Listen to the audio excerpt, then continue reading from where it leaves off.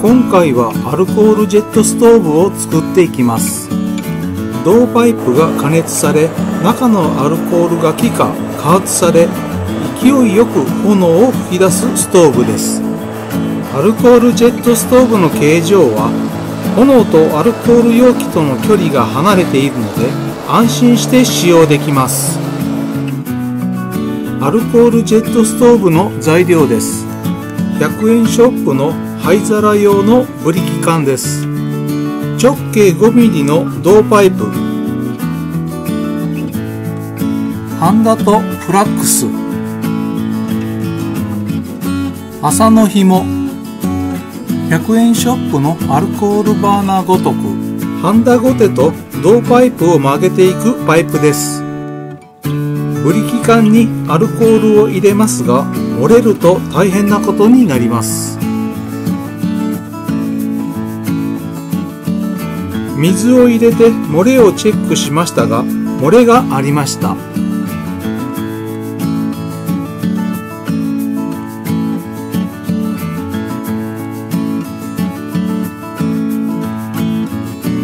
ブリキ缶のすべての接合部をはんだで漏れ防止します。フ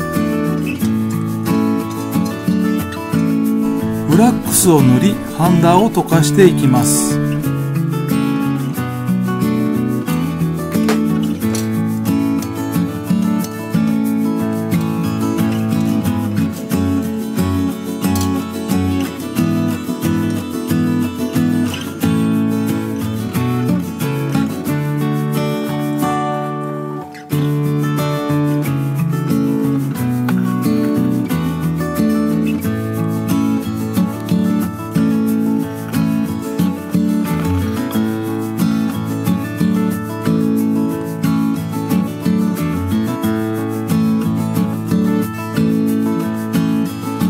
再び水漏れチェックですが、漏れはありませんでした。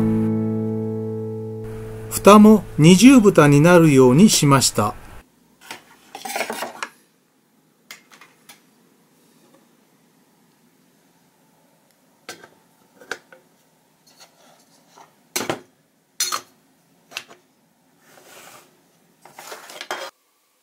銅パイプ長さ60センチです。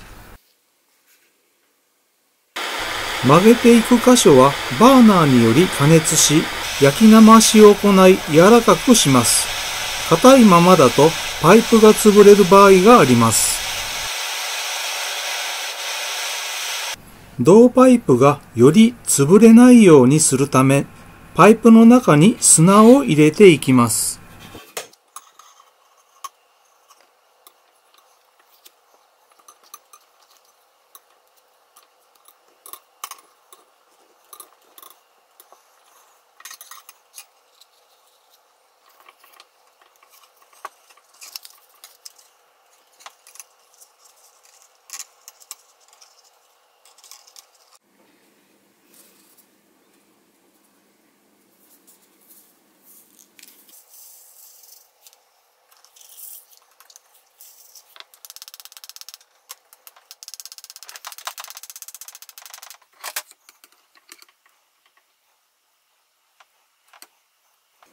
銅パイプを曲げていきます。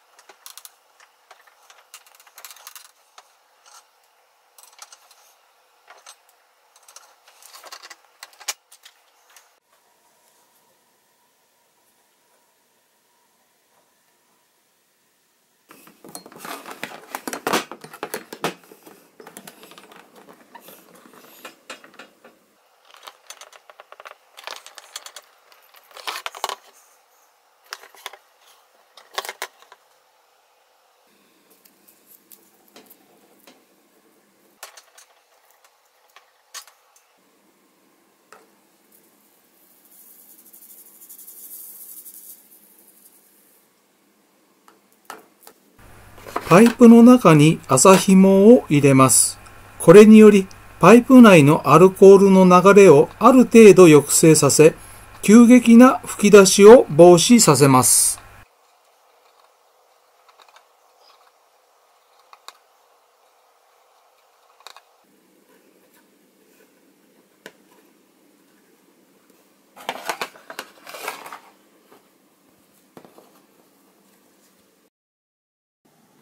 アルコールの吹き出し口は、まずは直径 0.8 ミリとします。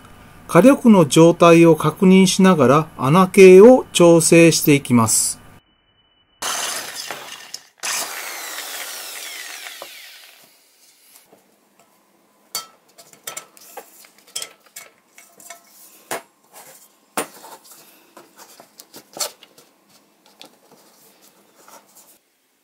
銅パイプとブリキ缶を補強します。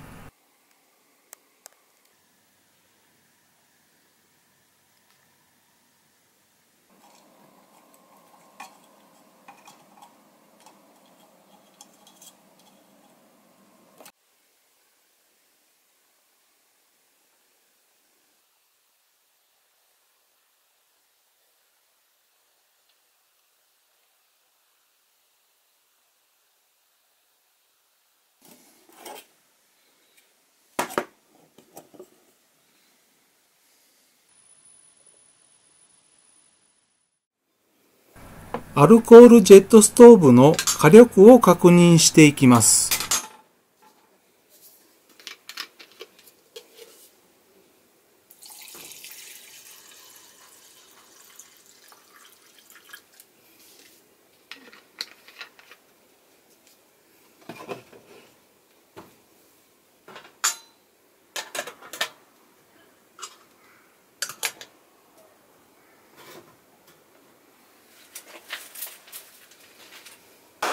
直径 0.8 ミリの穴では勢いが強すぎて炎ができません。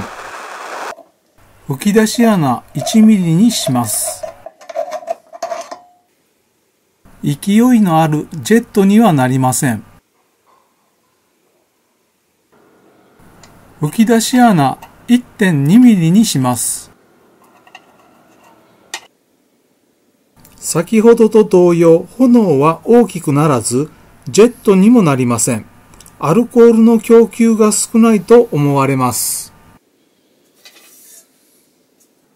銅パイプの中に入れた麻紐が多すぎて、アルコールの供給を小さくしていると思われます。今度は麻の紐を半分にして、アルコールの流れを良くしてみます。麻紐はパイプ内全部に通す必要はなく、行き着くところまでで構いません。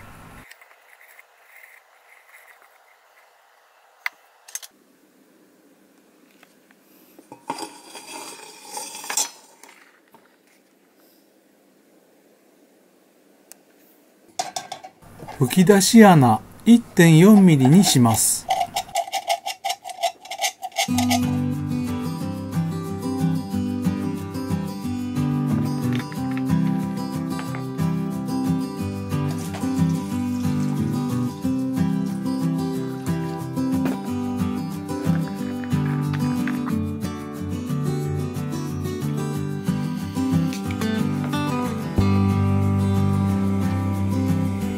吹き出し口の下にプレヒート用の受け皿を置いて加熱すれば安全で楽です。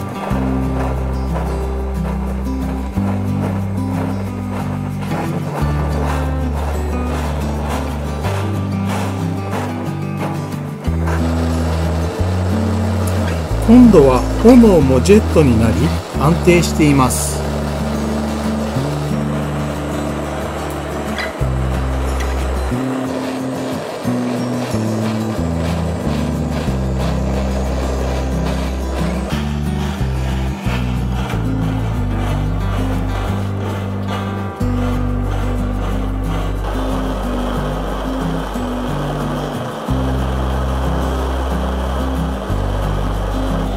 ケトルやクッカーの形状にもよりますが、今回はブリキ缶も銅パイプも全く熱くありませんでした。